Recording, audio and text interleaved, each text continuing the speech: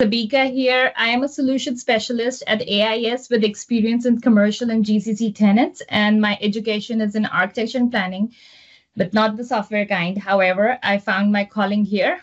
I develop Microsoft 365 solutions with a focus on Power Platform. Outside of business and technology, I am a painter and a mural maker. So today I'm pleased to speak about this really cool feature of Power Platform called Wraps. The feature went GA last year in June. This allows us to package our Canvas apps as custom branded Android and iOS apps for native distribution to mobile users. So you don't have to anymore search for your apps in the generic Power Apps. So I did a capacity building exercise at AIS to demonstrate wrap capabilities. So that's a little agenda here for today's talk, going over the documentation, discussing benefits and what is needed to accomplish this project, followed by a short demo. Let's talk about the capabilities of this feature. So it can package together multiple Canvas apps in the same mobile app, and we can manage these apps with Microsoft Intune.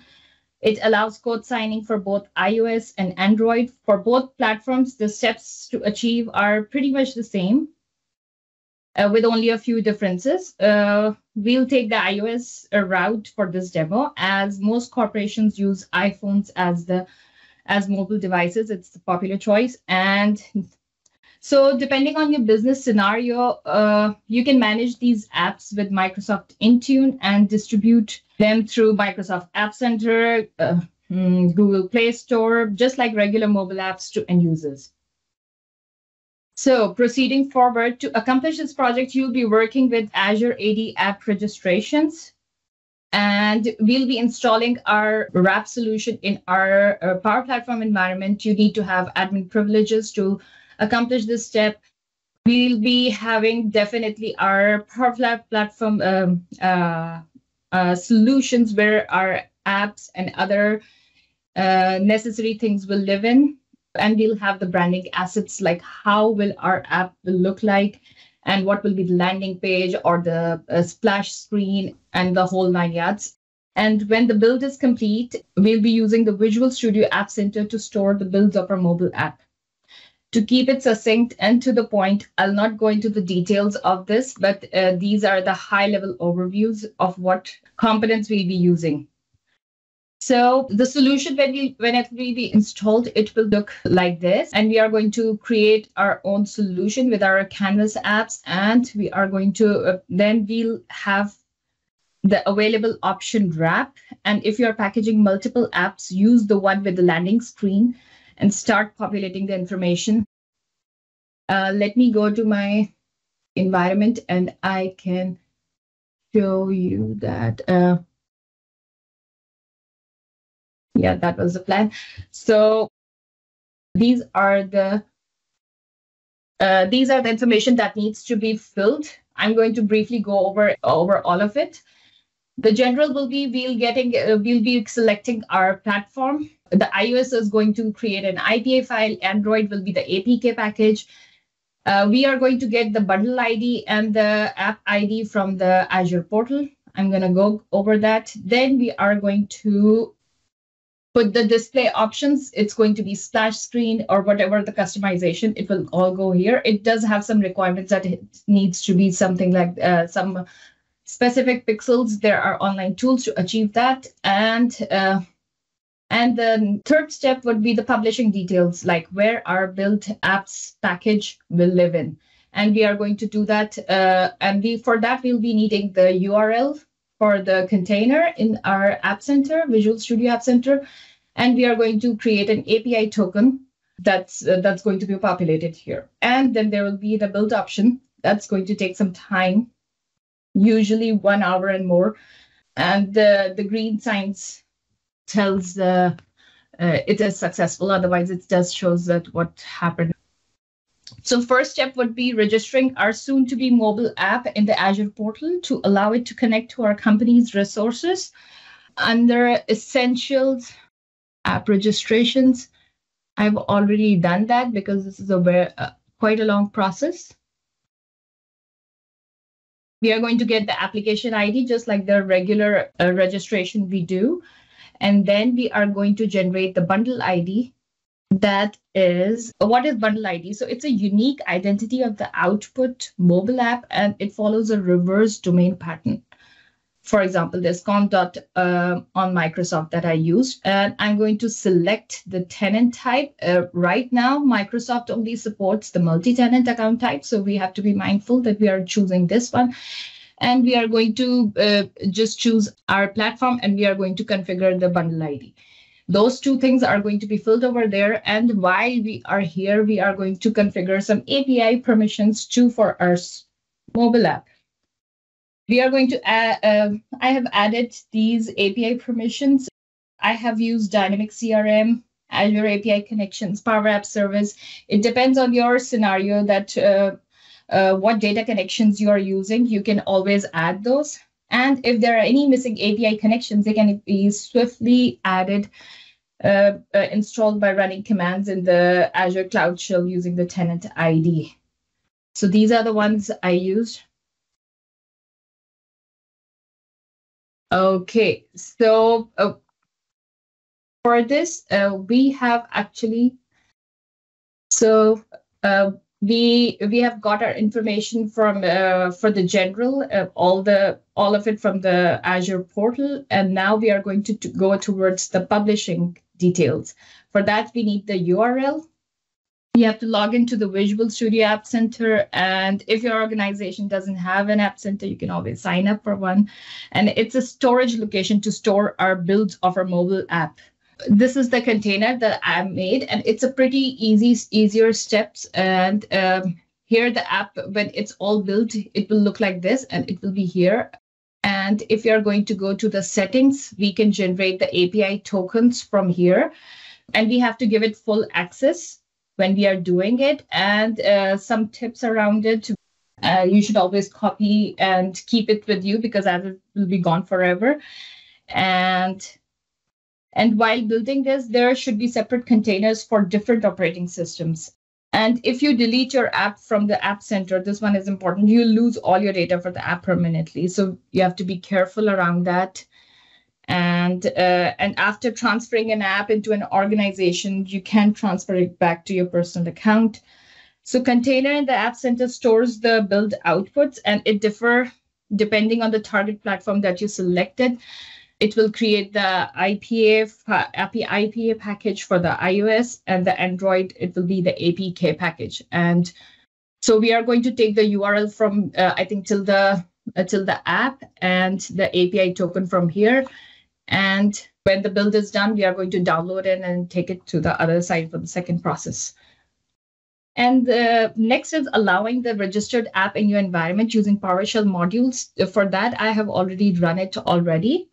It should be version 5.1 or below, remote signed, and we'll import the necessary modules, just like we have the Power Apps administration, allowing Clobber to override warning messages about installation conflicts, about existing commands in your computer already. Then we are going to add the user account, and it's going to pop up the window, and you are going to do that. And we are going to allow our app in our environment, allowing the third-party app, and the status 200 is a good sign. And this step would be done too. Going back. So after all of this, we are going to start the build process and later download it from the App Center. The builds can take more than an hour, so account for that. So after the build package, it's going to be the second half is code signing process. So I'll quickly walk you through that. It is, so we'll need two things for signing for iOS: a MacBook with Xcode installed, enrollment in Apple Developer Program. It's $99 per annum, and to distribute your apps within your organization, you need to sign up for Apple Enterprise Developer Program. It gives you the option to create an enterprise distribution certificate. And we'll be using, and we'll be needing the device UDIDs. And it's just for the development and testing purposes that it's doing, producing our desired app or not. So now all the rest of the magic happens in the Apple Developer Portal. So we are going to sign on with the same account, and we'll be using. And one more good tip at this point is to sign on with the same account that you'll use for Xcode, because it can mess things up. The first thing would be creating an app ID. We are going to go to the app ID, and we are going to provide some basic description and bundle ID, and we are going to select capabilities, what we need our app to have. So it has a long list of capabilities here, like, for example, it has a iCloud capability, associated domains, NFC tagging, push notifications. Then we are going to review and register the app over there. Second step in the Apple Developer Portal is creating a distribution certificate. And we are going to create a new certificate signing request. MacBook has the keychain access. We are going to use that to request a certificate. And then going back to the portal, we are going to create that request by uploading it and and we are going to download it. So keychain access it contains various types of data like passwords, private key certificates, and secure notes. So staying in the portal, we are going to register our devices. There's another tab where we can register our device. We just need the UDIDs. That's the unique identifier that you get from their hardware values. And then proceeding forward, we are going to generate an iOS provisioning profile. And we are going to add all the devices where the IP needs to be installed. And it's going to prompt, and there's going to be a whole process where we are going to be prompted, and we are going to fill the information. And at the very end, after selecting all the certificates and everything, the app profile will look something like this. And for production users, there are going to be different, like App Store would be the distribution method and different. Right now, I have used ad hoc and for testing purposes. And later, we are going to download and unzip the file from the App Center. This will create a folder named after the bundle ID. I got it from my Visual Studio App Center, and I'm going to open it with the Xcode. And we'll go through the visit process for the distribution of the app.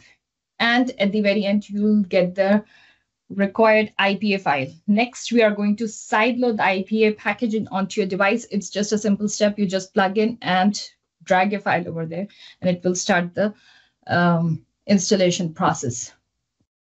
I did record some videos, but I don't think we'll have so much time for that. So the app icon on the phone will be there to greet you, sign in, opt in out of for the notification, just like regular apps. Now you can easily access your app from the device without having to search in the generic Power App. I hope everyone will have fun working with it as much as I had. And some parting notes. This feature is not yet available in GCC or high tenants, the last time I checked, and RAP only supports multi-tenant account types, just like I stated earlier, and published changes to the included Canvas apps are downloaded automatically.